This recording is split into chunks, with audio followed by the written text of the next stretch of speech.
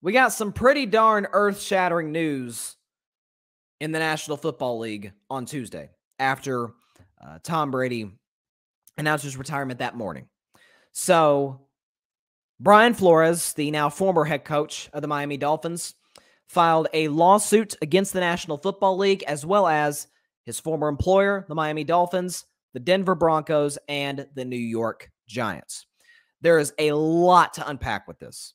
So, and he's filing a suit against them for racial discrimination in regards to the head coach hiring process. And so thus far, we've had, I believe, 4 head coaches hired, I think. Matt Eberflus, Nathaniel Hackett, Brian Dable, and then I think another guy, I forgot his name, is about to get the job in Minnesota. So thus far, out of like 8 openings, we've had 4 or 5 head coaches hired, and none of them have been minorities. And of course, the Rooney Rule has come into question. I've said on the show, the intentions of the Rooney Rule are good. They're in good faith. They're good spirited by the late great Dan Rooney. But it doesn't work. I saw a stat the other day that, and I'll get into the Flores thing in just a second, but I just want to throw this out there.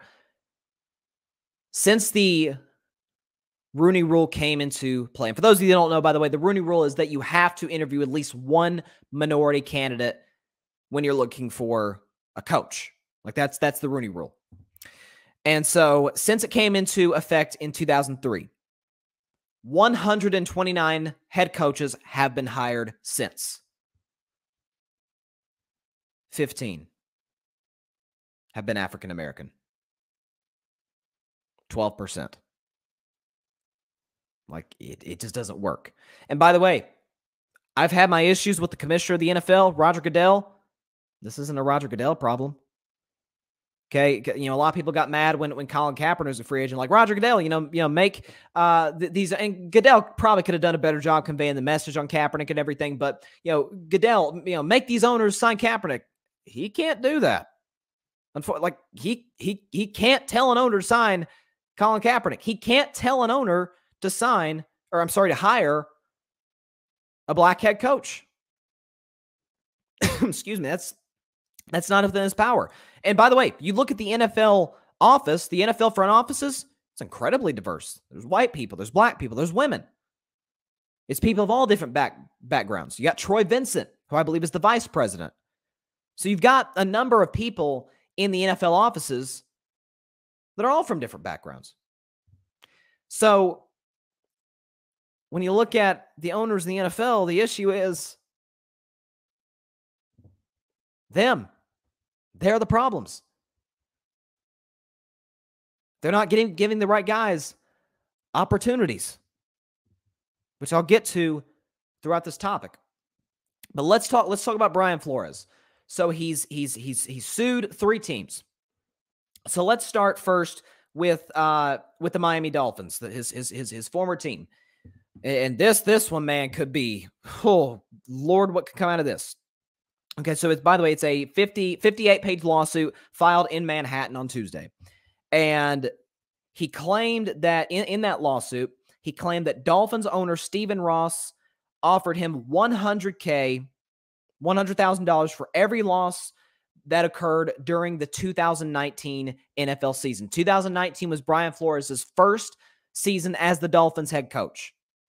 And the owner, Stephen Ross, according to Flores, said, hey, I'll pay $100,000 for every game that we lose. So he is telling the coach, lose. Coach to lose. Which, what's the old saying? Organizations tank. Players and coaches don't. Coaches like, I got to keep my job. I don't want to intentionally lose. What are you talking about? Players like, I got a family to feed. I'm not going to intentionally drop passes or throw interceptions or miss tackles. I'm not going to do that. Stephen Ross apparently didn't get that message, according to Coach Flores. So if this ends up being true, oh my goodness. Stephen Ross should be removed from the National Football League in terms of owning an NFL franchise. That's simple. Because if it comes out, by the way, Hugh Jackson, former NFL coach with the Cleveland Browns from 2016 to 2018 when he was fired midseason. Hugh Jackson came out and said, Coach Flores, Browns also paid me to lose games.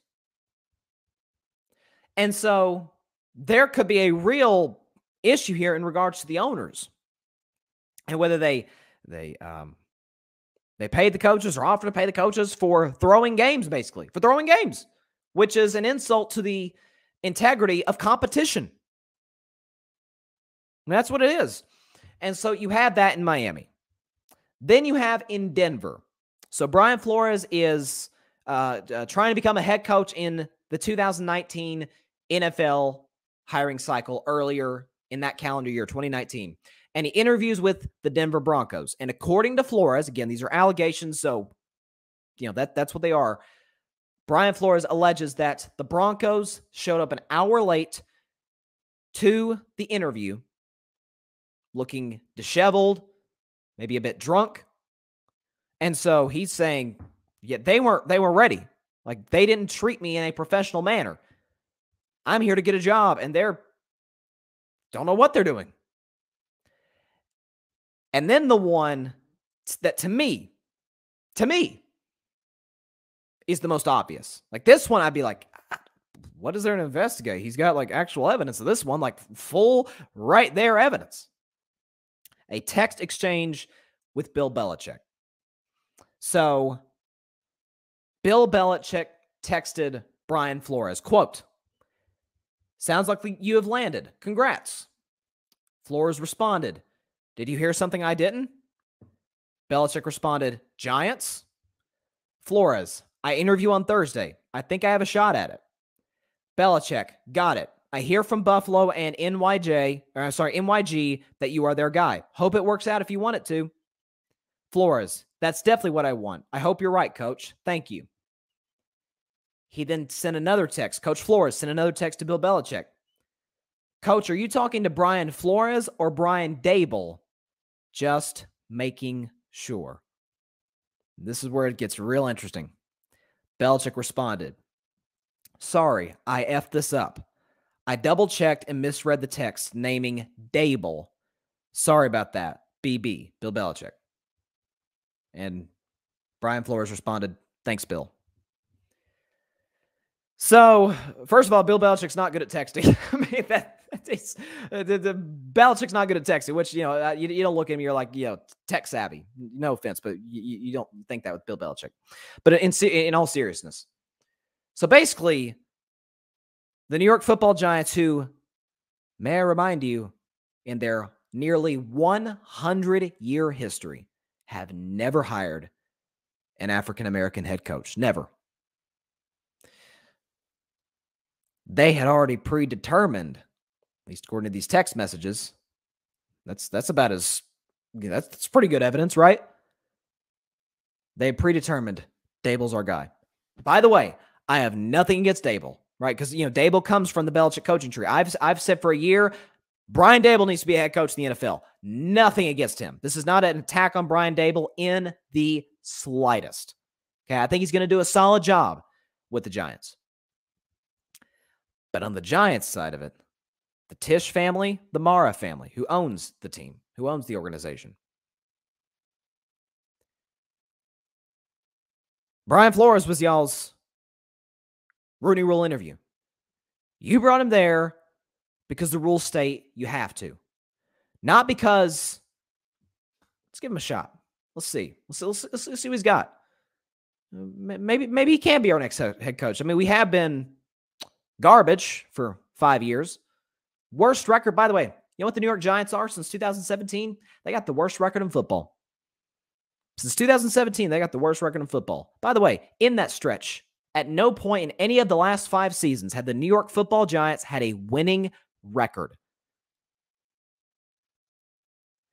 But they're not even going to give Brian Dable a shot because they've already predetermined who their guy is.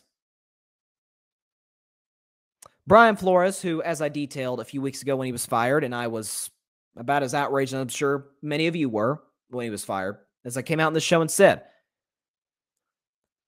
3 seasons in Miami, he had 3 quarterbacks that started games for him.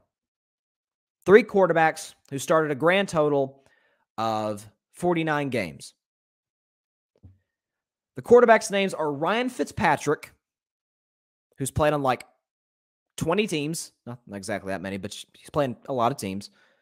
Jacoby Brissett, who's a career backup. And Tua Tagovailoa, who, let's face it, is a bust. He's not in the same galaxy as Justin Herbert or Joe Burrow. Brian Flores started 0-7 his first year with the Dolphins, and they got just crushed in a lot of those games. And then they started to pick up some momentum. As a matter of fact, the last game of the Dolphins season that year, they beat Tom Brady and the Patriots. Tom Brady and Bill Belichick and the Patriots. And guess what? Knocked the Patriots out of a first-round bye, and the Patriots ended up, as I mentioned with the Brady topic earlier, losing to the Tennessee Titans in the first round. So the Dolphins finished 5-11, but they got momentum at the end of the season. They got something they could build off of, right? They're a rebuilding franchise. You need to take something good into the following season. 2020 with, again, Ryan Fitzpatrick and Tua Tagovailoa. Back and forth, back and forth, back and forth. One guy starting, then Tua comes in, and then he's getting benched for Fitzpatrick, but Tua's still starting. Then Fitzpatrick starts, and then Fitzpatrick gets hurt, and Tua's starting. And Brian Flores won double-digit games. He went 10-6 and almost made the playoffs with that at quarterback. May I remind everybody out there that one of these Super Bowl head coaches, Zach Taylor, you know what his record was going into this season? His head coaching record?